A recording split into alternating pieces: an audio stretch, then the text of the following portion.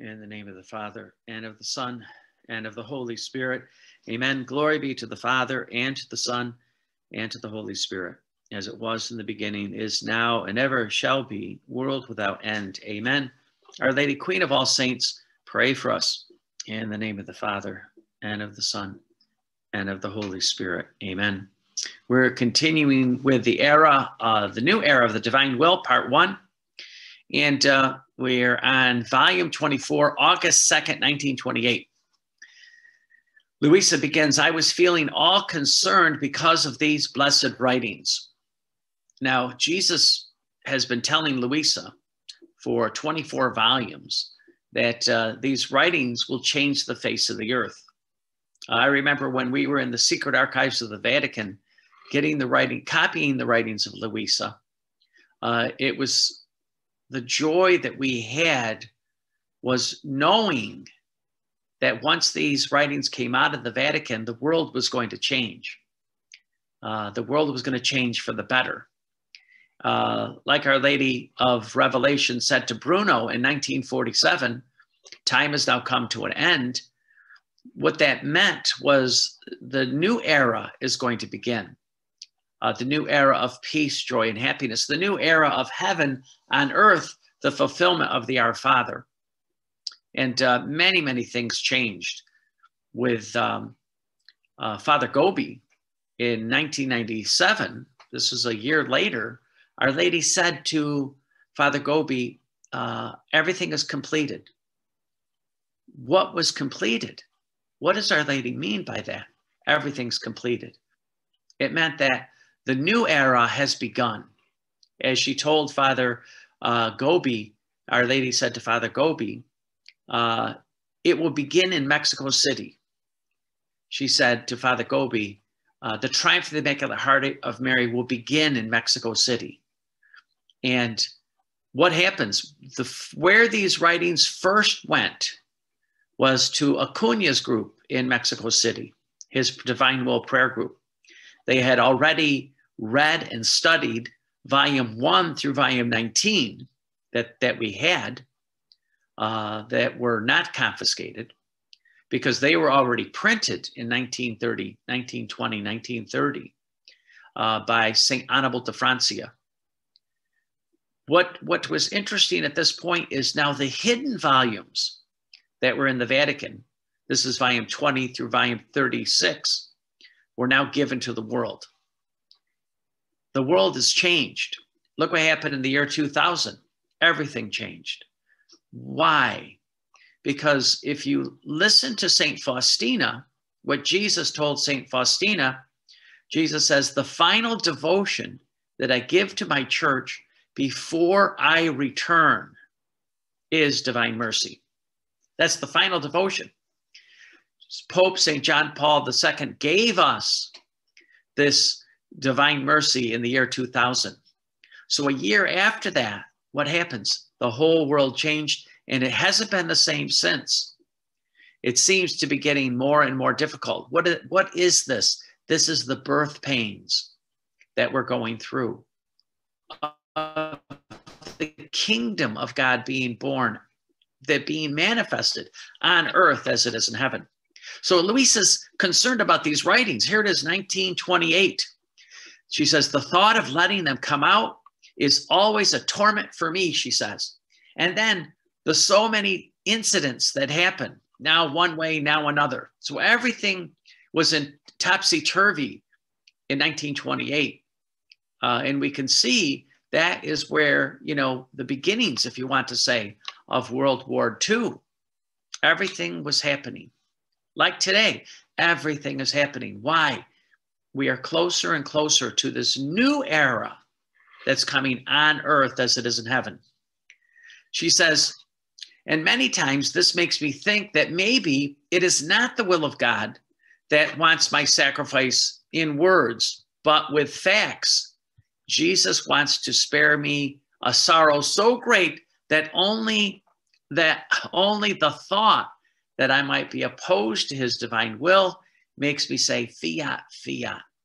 So she's teaching us, this is something that's very important. Our life is to always say Fiat in every situation. A lot of people, when something goes wrong, they say, maybe this is not the will of God.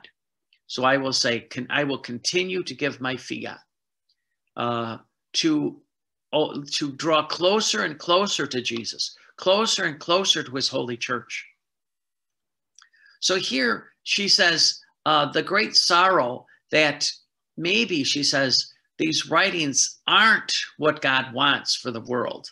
You know, he says he does, but maybe I'm wrong, she says. But I will continue to say fiat to Jesus, fiat to Mary, fiat to the Holy Church. This is what we have to do as well. We are in a time of confusion, if you want to say, with what's going on in the Holy Church, what's happening throughout the world, what's happening with all the nations, even some of the things that are said from the Vatican. We continue to make our way to Calvary. The saints have taught us that the bride of Christ must go through the crucifixion that the groom went through first, Jesus. What he went through first, Mary at the foot of the cross with Christ. What's going to happen is a new beginning of this new era that is going to be so glorious. Jesus said, it will look as if Adam didn't sin. So this purification that the world and the church is going through is needed. Not to be worried, fearful, anxious, complaining, or negative, but to trust in God, to believe in God, to hope in God. And what does that mean? It's fiat. This is what Our Lady said, fiat mihi, let it be done to me as you want, as you wish, Lord. You're my Lord, you're my Savior, you're my Master, you're my King, you're my God, you're my all, and I trust you. This is why the final devotion given to the church is divine mercy before Jesus returns. Do you see the time that we're living in? This is glorious. So we always say fiat, fiat, always say fiat, fiat.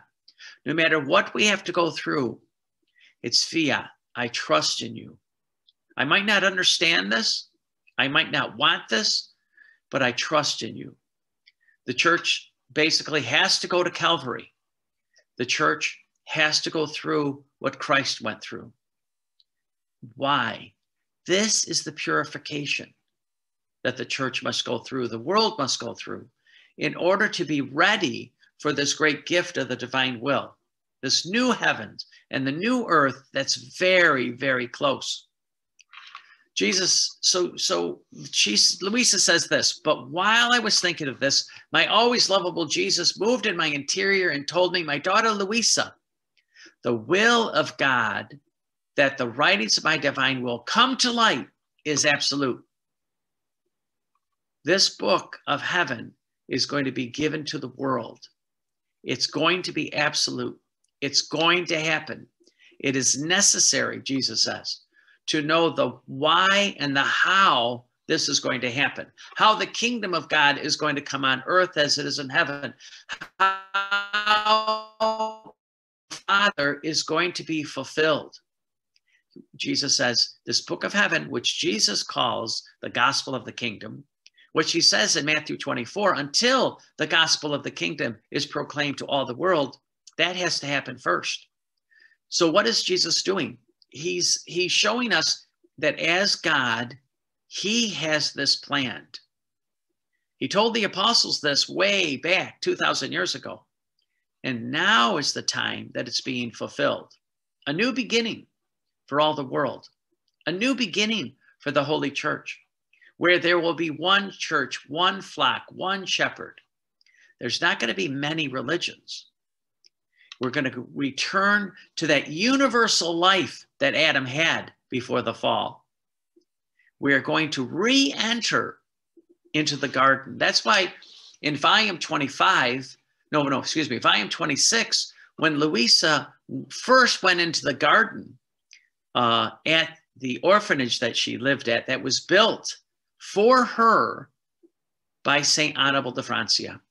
When she went into the garden, Jesus says, this is a simile of the Garden of Eden. See, when we pray, Jesus wants us to enter into our garden, to be one with him. We need a place to pray. And that place in our home can be a chair, can be our bed, can be a room, can be a chapel. But we need a place to pray where we can be alone with Jesus. As Jesus says, go to your room, close the door, and pray. Be one with God, fused with God. That's what we're learning in this great gift of the divine will. What this fusion with God is all about. This oneness with God that's all about. Two pieces of metal that are fused together become one. That's what God is asking of us, to be with him. So we need this place to be alone. We need this place to pray with God, all alone, in our room. Close the door. This is what he means. So Jesus says this. He says, the writings of the divine will come to light. This is absolute. And as many incidents that may occur, it will triumph. It will be the triumph of everything. It doesn't matter what we're going through now. There's the triumph of the Immaculate Heart of Mary is going to occur. The triumph of the divine will is going to occur. The kingdom of God is going to be established on earth as it is in heaven. It's very close, very close. Jesus says this, and even if it should take years and years, it will know how to dispose everything so that its absolute will, the divine will be fulfilled.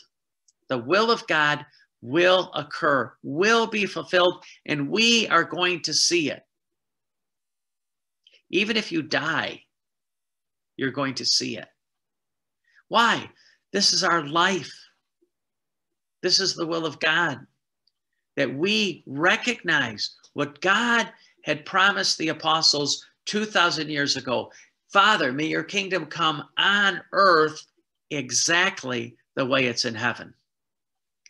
Jesus says this, the time in which they will come to light is relative and conditional upon the creatures who dispose themselves, that's us, to receive this great good that is so great. This is the gift of gifts. This is the prodigy of prodigies. And upon those souls who must occupy themselves with being its proclaimers. That's the priesthood. That's the priests. We have to understand that. Jesus called the divine will the sacrament of sacraments, given to us by the holy priesthood of Christ. Don't Protestantize this great gift. Help your priest by giving him, especially during Lent, the 24 hours of the Passion, giving to him, whether it's the time of Our Lady or not, the prodigies of the Blessed Mother. These two books will convince the priest that this is of God. This is of the Holy Church. So Jesus says, he says, upon those souls, the priest who must occupy themselves with being its proclaimers, to proclaim the gospel of the kingdom and make the sacrifice so as to bring the new era of peace, the new era of the new sun that will dispel all the clouds of evil. See, what's coming is the new heavens and the new earth. Listen to what Our Lady is telling us. Listen to what Our Lady said to Father Gobi. Listen to what Jesus had told Sister Faustina. Everything is coming to a new beginning. And Jesus is asking us to begin to live this new era of peace, joy, and happiness. How? By giving our fiat in all situations. Fiat. Fiat lux, let there be light, the world was created. Fiat mihi, the incarnation took place. And now the fiat voluntas tua, the new heavens and the new earth are real close. So we'll end with a prayer. May the blood that flowed upon the wood of this cross free us from our human will, that we live in God's holy divine will and be divinely healed. And we pray that this prayer becomes God's command, Father, Son, and Holy Spirit. Amen. God bless you.